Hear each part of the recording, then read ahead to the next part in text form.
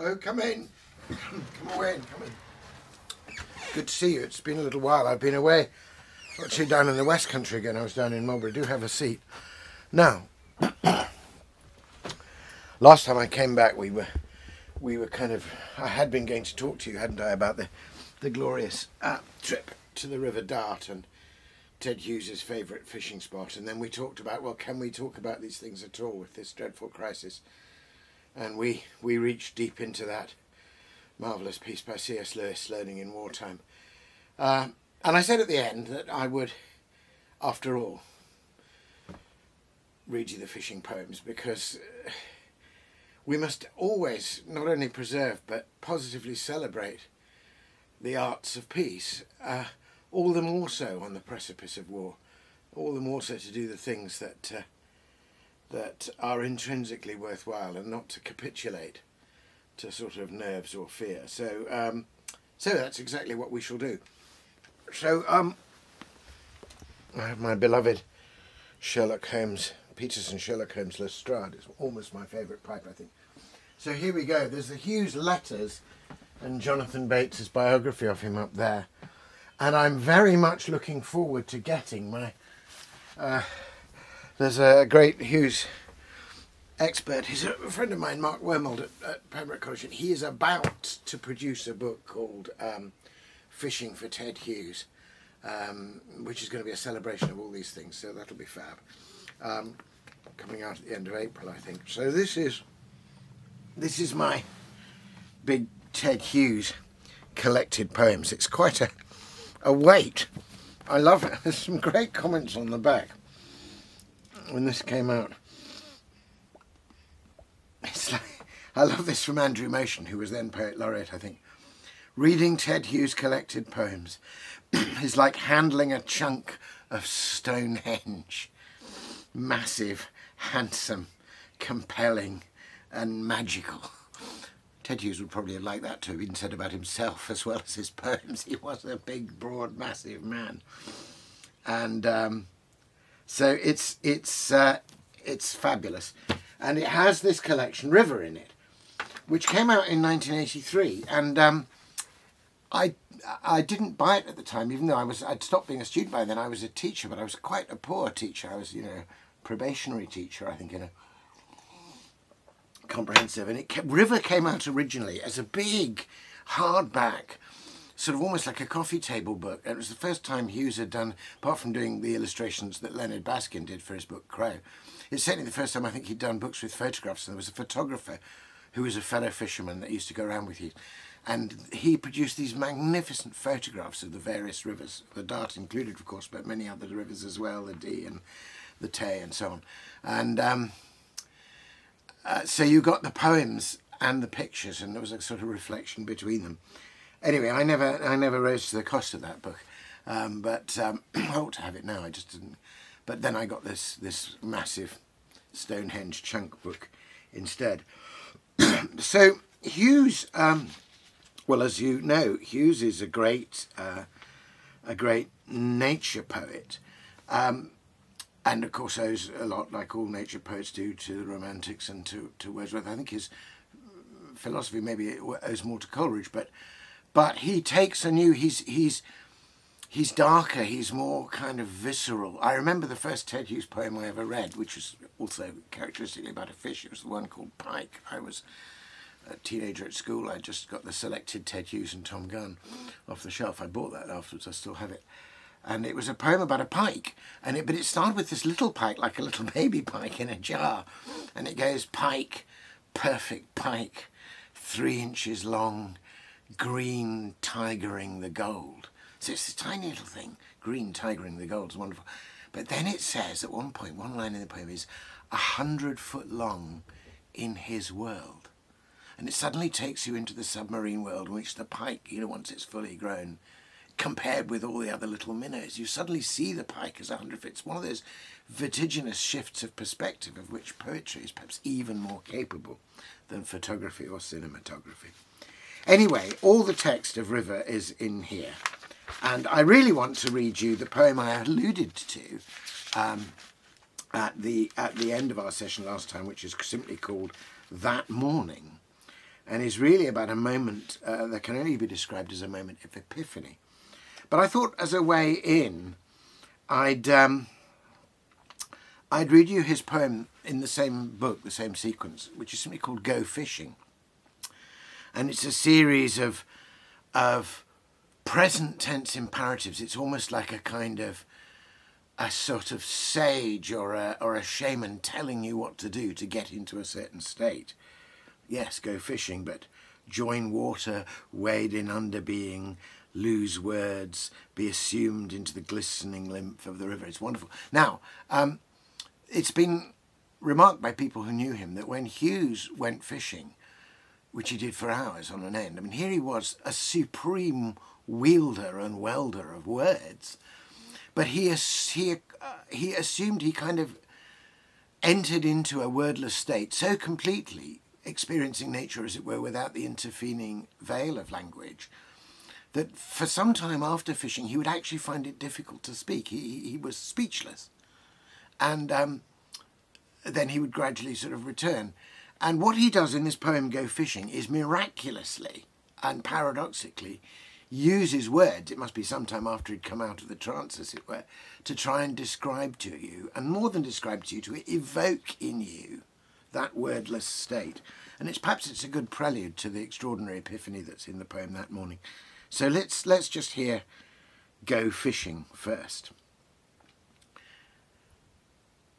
Join water, wade in underbeing, let brain mist into moist earth, ghost loosen away downstream, gulp river and gravity, lose words, cease, be assumed into glistenings of lymph, as if creation were a wound, as if this flow were all plasm healing. Be supplanted by mud and leaves and pebbles, by sudden rainbow monster structures that materialise in suspension, gulping and dematerialise under pressure of the eye.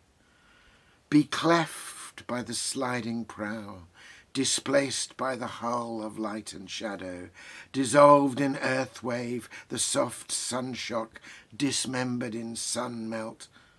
Become translucent, one untangling drift of water mesh, and a weight of earth taste, light, mangled by wing shadows, everything circling and flowing, and hover still.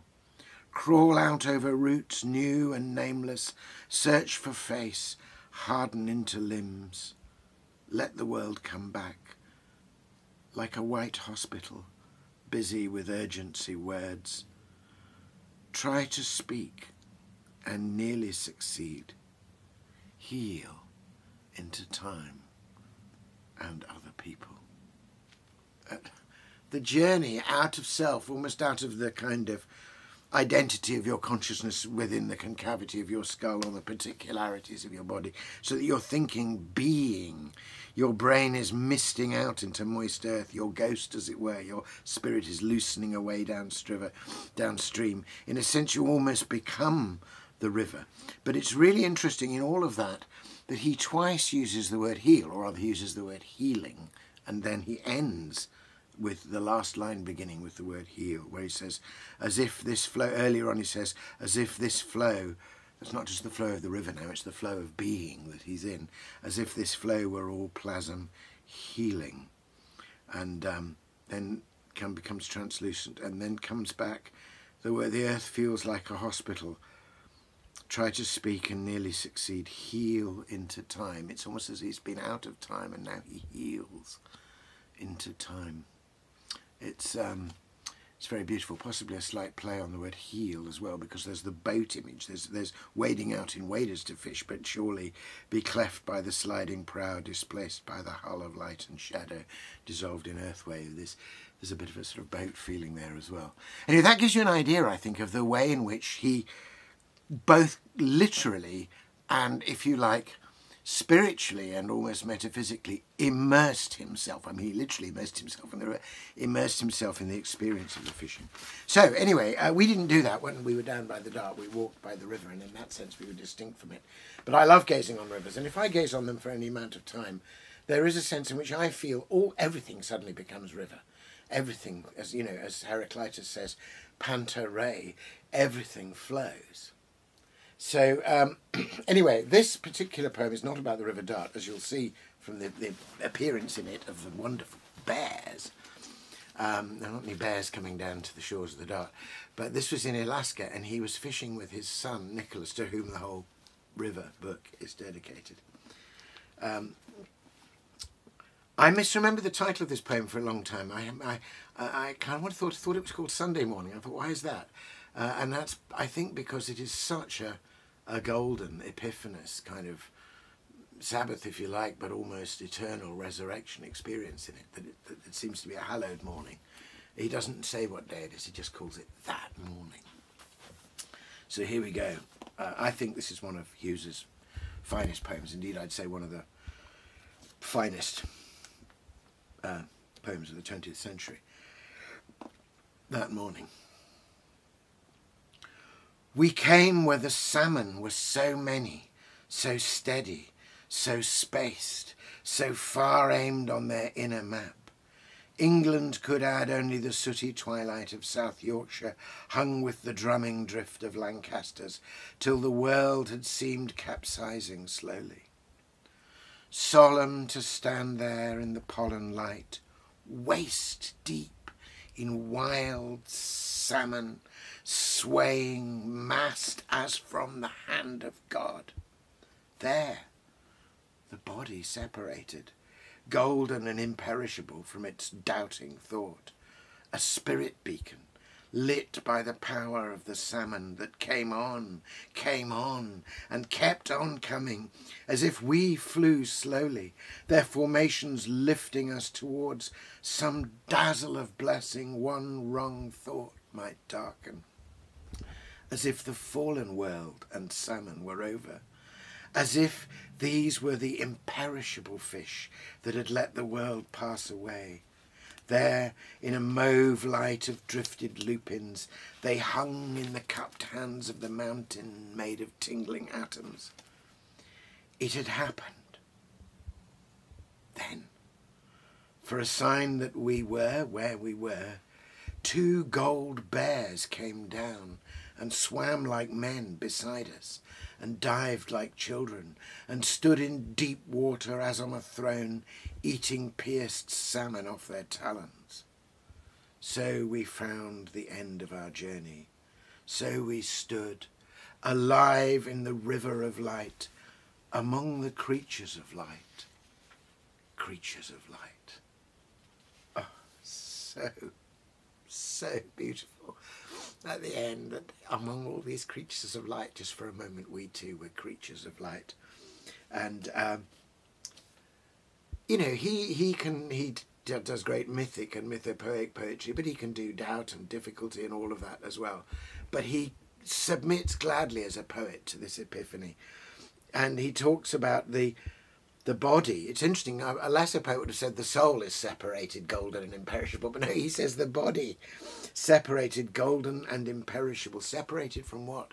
Separated from its doubting thought. It's as though all the, maybe I'm a bit sceptical, all that's just suddenly completely set aside. And what he understands is that everything, including these salmon swaying mast, are as from the hand of God. You know, there's this extraordinary sense of the source, and almost that the world might pass away, but then they realise where they are. He's one with the river and the mountains made of tingling atoms, and for a sign that we were where we were in Alaska, the 2 gold bears come down. And it's so beautiful at the very end when he says there's the river of light, and light rhymes with itself in the final couplet. So the airliner was, so we stood alive in the river of light, lined in, among the creatures of light, creatures of light. And of course, syntactically it's saying, we too among the creatures of light were creatures of light. But by working it out the way he does, he gets this repetition, just of the phrase creatures of light, like a kind of litany. And there is something powerful, particularly about the notion of the end of the journey. I don't think this is just a poem about one morning on a river.